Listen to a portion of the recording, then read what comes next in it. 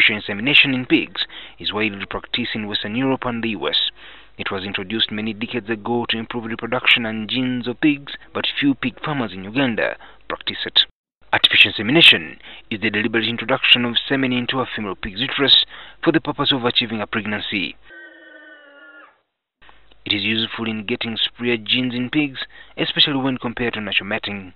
It's not a new technology, and what we've been doing in veterinary services is to make sure that we customize it to our environment here in Uganda. Dr. Onadi Kaure is a pig farmer who specializes in pig insemination while studying veterinary medicine at the university.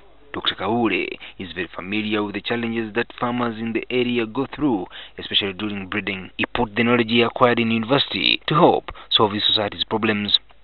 Artificial insemination offers lots of advantages, and internationally it is a recommended method for breeding pigs. To start with, the semen is collected from the high-quality Boer breeds and stored. The process in pigs is quite different from the one done in dairy cattle. No, pigs is a different case, because in pigs we use what we call fresh semen. What we mean by fresh semen, this semen is kept for a period of like 3 to 5 days. And after that, it is considered expired.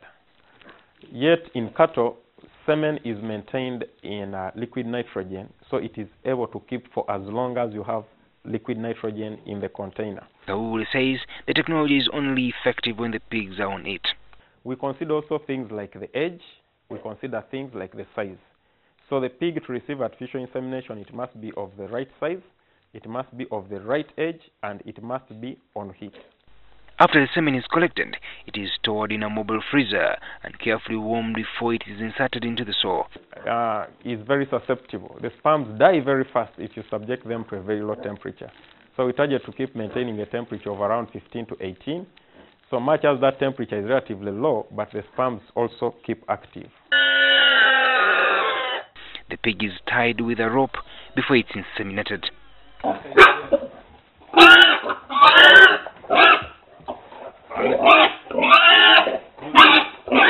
A long plastic artificial insemination catheter is inserted into the female pig for insemination. I said with artificial insemination, it comes in as assistance in cases where you are having challenges.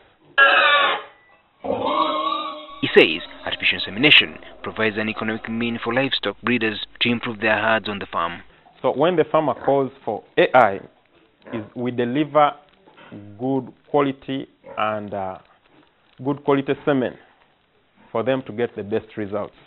It's cost effective for farmers who have many female pigs but few boars. The female pigs, known as sows, usually go on heat around the same period. You're also assured of good genetics, because the way we do it is we carry the semen and go to where the pig is. So if you're interested in a particular breed, with AI, it is only the semen that is going to come. You don't transport the whole animal. The technology was initially resisted by the locals, who describe it as unreliable. Artificial insemination was so common in cows, but according to Dr. Kaure, now it's applicable to pigs, and it's another way of multiplying the number of pigs on your farm. Let's say even if you have a male, it is very hard to keep the pace, the rate at which you'll be recruiting females. It's not the same rate you're going to keep recruit the males. But you need to also appreciate that whenever you are bringing in a live animal on the farm, you are posing a risk. Dr. Kaure believes this technology will go a long way in improving the quality of pigs in Uganda if it's widely adopted by farmers. Ivan Kimuli Kigozi, NTV.